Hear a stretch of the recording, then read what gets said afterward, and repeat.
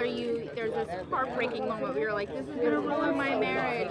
What are you allowed to tell us? What were you referring to? Because people have, speculated. I'm pretty sure I can't talk about it, but I'm just very dramatic on how I'm going to be perceived on the show as a wife, and it's only in my head. So I'm like, if you talk to me and you say something inappropriate, that's not cool because I'm a wife now. So it's just me being dramatic and drunk.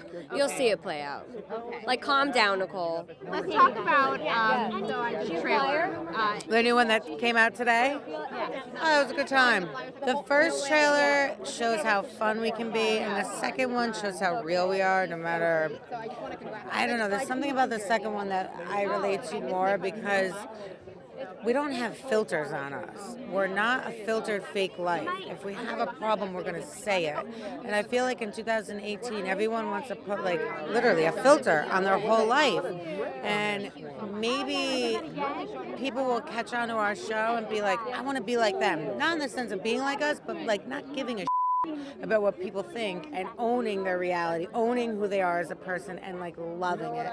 And I hope that's what's going to attract them the most, is that we're weird, we're odd, we're different, but we love every part of it and we're secure with ourselves and confident.